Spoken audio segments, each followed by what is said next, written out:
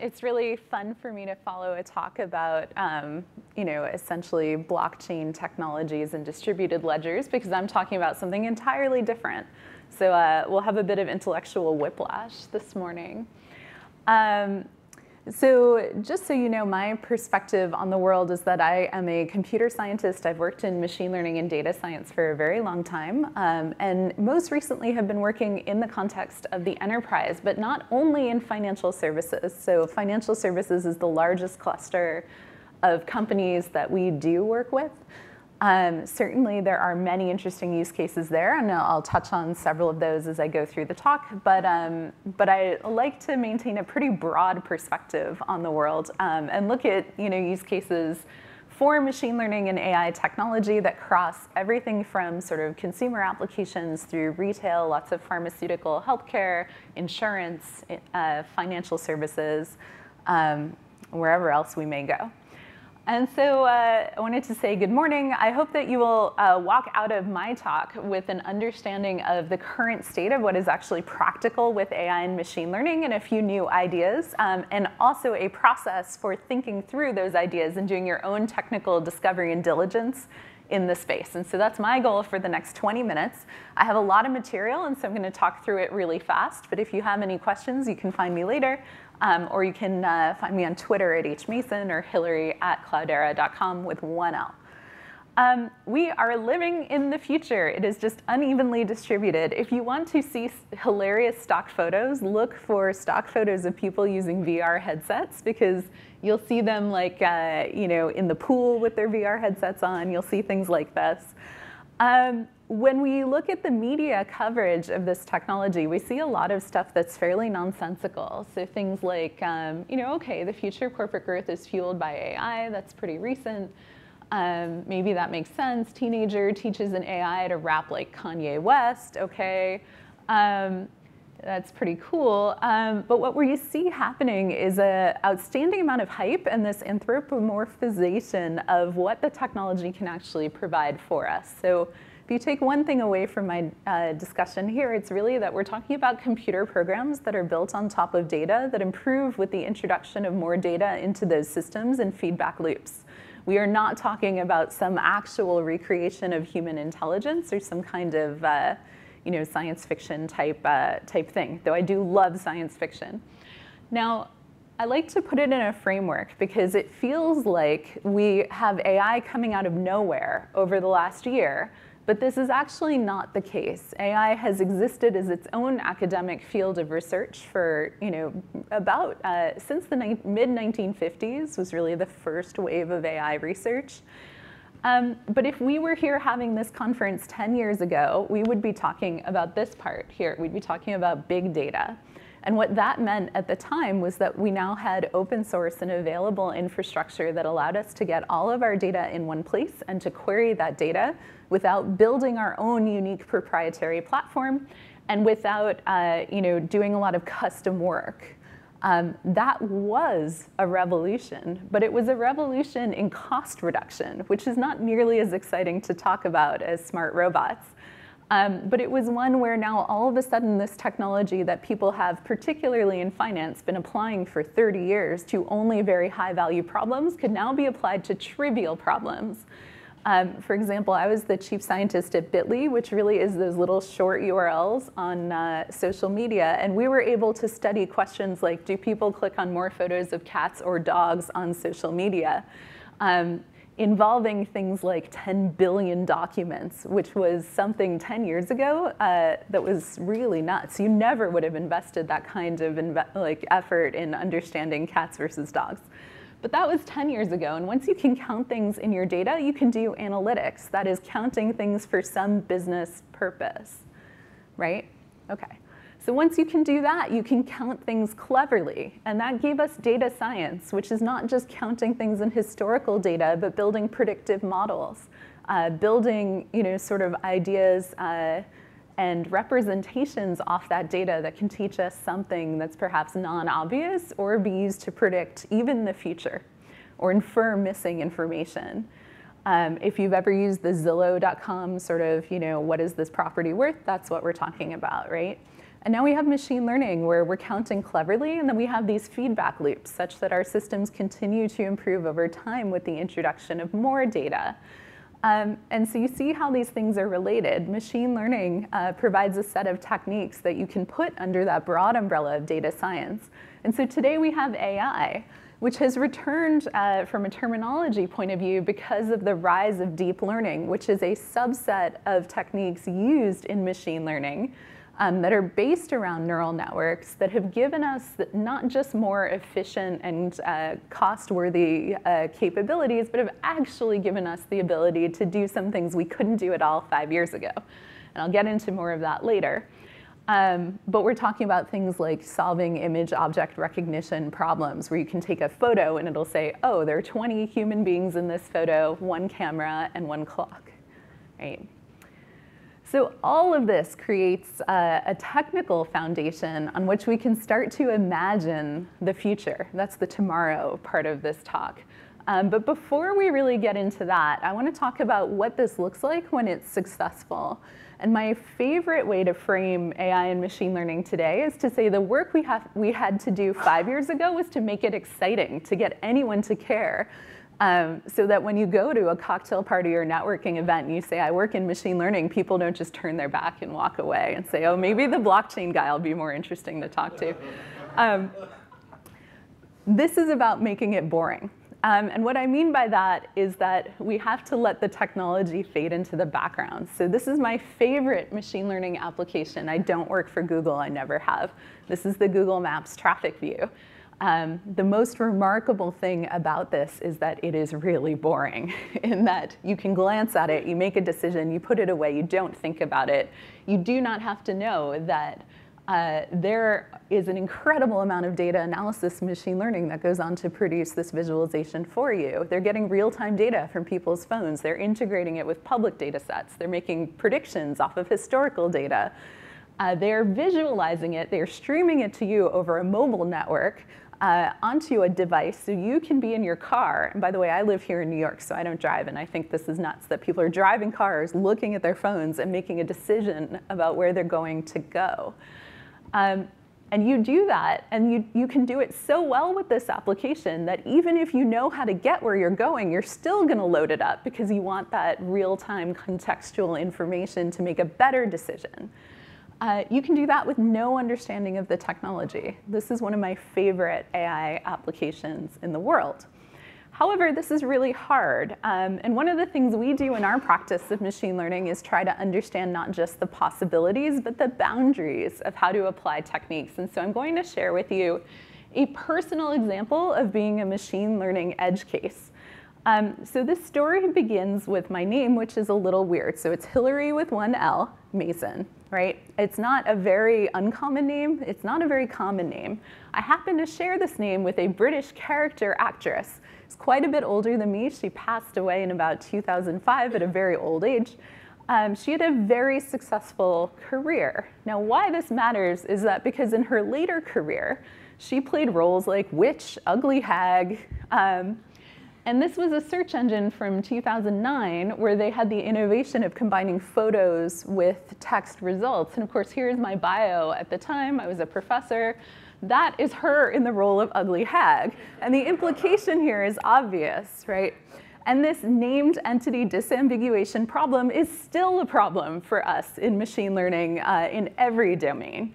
And so you're going to say, Hilary, you're making fun of some startup from 2009 and nobody cares. So let me make fun of somebody a little bit more expert at this, which is Microsoft Bing search engine. The Bing folks, by the way, do not get the credit they deserve for building a brilliant search engine. But once again, named entity disambiguation, that is my photo. I think you can see the resemblance here.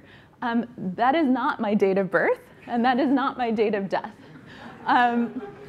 And it's also not my middle name. But this is a hard problem, right? This entity disambiguation problem, the idea that there could be two not at all famous but well-known enough Hilarys in the world, is just blowing Microsoft's mind. Unless we just make fun of Microsoft. My friends at Google, if you searched, not today, because I checked, But if you search for this movie, Robot Jox, which is an awesome 1991 movie about giant robots punching each other, so a fine piece of cinema, there I was, right? This was a few years ago.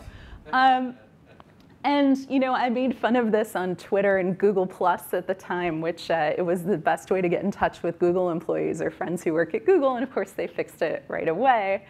And it was just funny. But then about a year ago, I thought, I wonder what's going on there. And there I was back again in Robot Jox. Yeah, I don't even know where that photo came from. And so I share this example because not to pick on anyone here, especially who works at Google or Microsoft. I think you're all wonderful and you build amazing things. But rather to say that this technology has a tremendous amount of potential to make our lives more efficient, to build new products. But it also has limitations. And when we have conferences like this, we tend to talk about the potential, but not about the limitations and not about where things tend to go a bit wrong. And I have a bit of a twisted sense of humor, so that's usually what I want to hear about. Like, where are we using this that we need to be a little bit more thoughtful? And so we're still waiting today for the way and maybe this problem will never be solved, but we are waiting for the way that we broadly think about the use of the technology to catch up to what's real. And in order to accomplish that, we have to make it boring. We have to say AI is not something that we're excited about. AI is just one tool. It's just as exciting as your C compiler. I also want to mention here in this audience that the biggest opportunities will be surprising to you. So a lot of people think this innovation specifically in machine learning happens only in academia or perhaps in startups.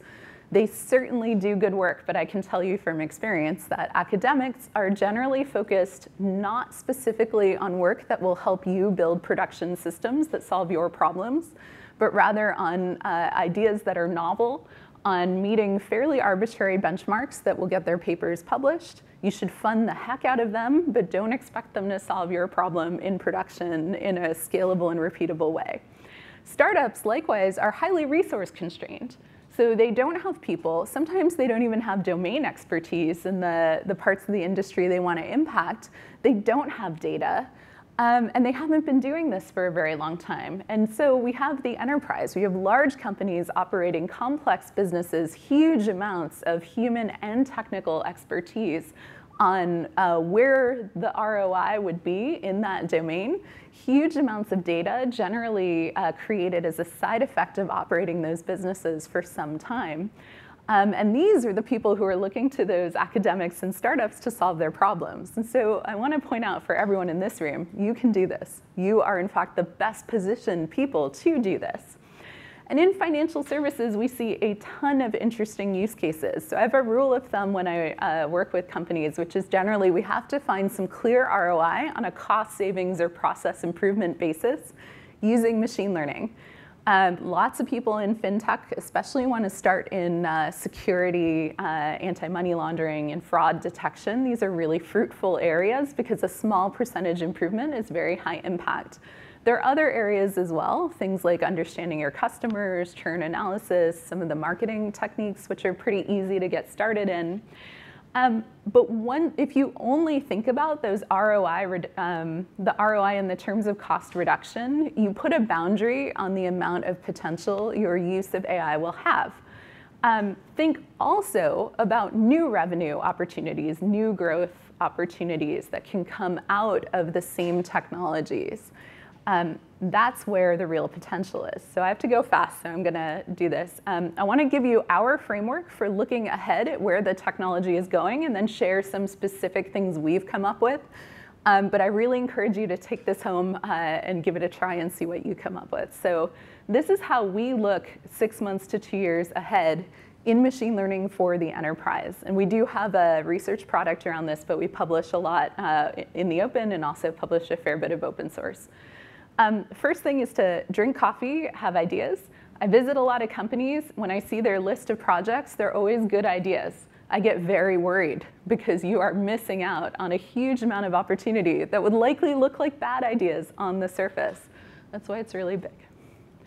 Validate against robust criteria. So step one is create a very broad sweep, get as many ideas, potential projects as possible, and then go through and validate capabilities. So is there research activity that is at all relevant to what you're doing? Is there work in one domain you can transfer to another domain?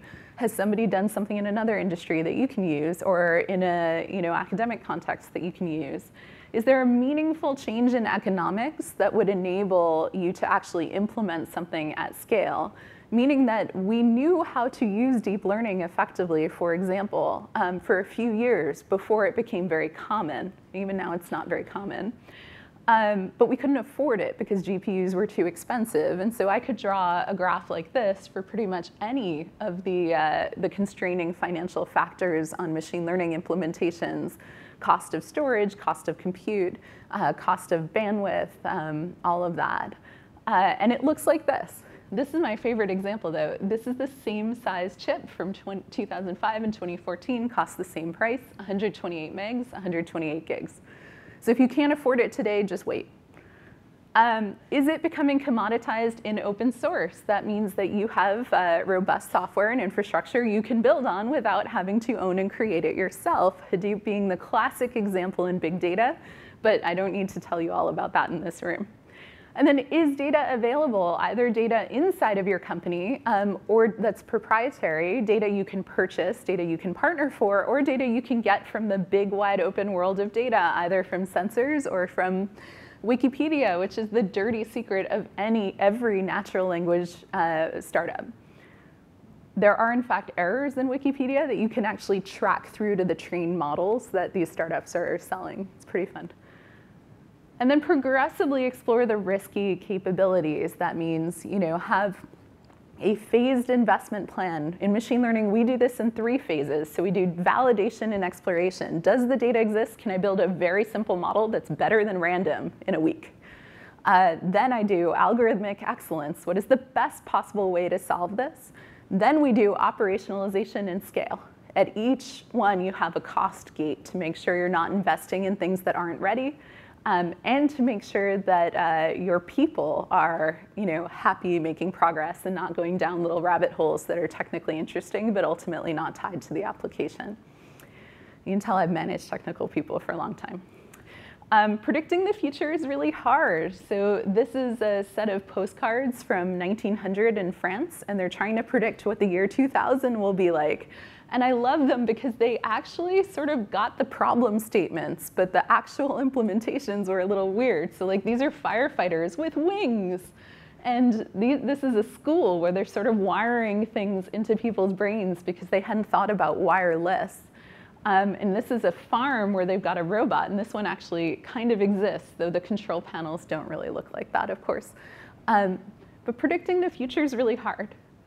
So we write these reports on different technologies. They are designed to be 6 months to 2 years ahead of what you would put in production, which means practically we're the ones reading 30 papers and then writing some code that'll actually work in the enterprise context, and also is aware of all of the security, governance, and other fun requirements that many of us are subject to. I've selected a few to tell you about because these are the things I'm most excited about. So one is natural language generation, or the ability to take structured data and output narrative. If you hear about this in the news, it's about reporters freaking out that their jobs are getting replaced. We have a prototype here that writes real estate advertisements, so that one's pretty fun. The real impact here is not in replacing reporters. It is in making structured data accessible to a wide audience without requiring sophisticated parsing of things like graphs or raw data. We have several use cases that have come out of this work, everything from a celebrity fashion magazine that is able to take the structured data of what Kim Kardashian wears and automatically generate the reporting around that, all the way to a very large financial services company that is supporting their customers with portfolio report emails that are customized to them, increasing engagement. That they also tend to be retirees, so there's a lot of value there in language for that audience. The third use case that I get excited about is actually one of our bank customers that is now writing about 80% of their compliance reports using some of this technology. Believe me, those people were really happy not to have to write the same thing again and again. I have to talk about deep learning in any talk that has AI in the title. This is fundamentally a new capability, and it is based on something that is inspired by the way we thought the brain worked 60 to 70 years ago. It is not itself a brain. This is the fundamental element of a neural network. It's a neuron. You have inputs that are ones and zeros. You have weights, sums, and biases, which are really in the simplest formulation, just adding it all up. And then you have an activation function, which in this formulation, again, is just a rule. And you have layers and networks of these. And if you want to know why it's deep learning, it's because you have more than one layer. Deep is not itself a technical term. And in fact, there's some deep learning that's just one layer anyway. But this is the fundamental unit that we're talking about here. And what's exciting is that these networks do not require you to do manual feature engineering. You do manual network design, and then the network does the feature engineering, which allows us to apply it to problems where humans were really bad at the feature design, like recognizing objects and images. This is another one where I'm going to show you something that went wrong. So we created this thing that recognizes objects in Instagram photos, and you can add your Instagram photos to it. And I added Bleecker Burger because I love cheeseburgers. And you can see that there's one photo of a flag, and then everything else is a photo of burgers. So it nailed hamburgers. Dishes is where it thinks it's a food, but it's not entirely sure what food. Those are mostly cut in half. It thinks some are hot dogs or meatloaf, lots of the American culinary stuff. Crabs is worth looking at, though, because as a human, you look at this and you slowly realize, okay, this neural network has learned that anything with French fries near water or a dock is a crab.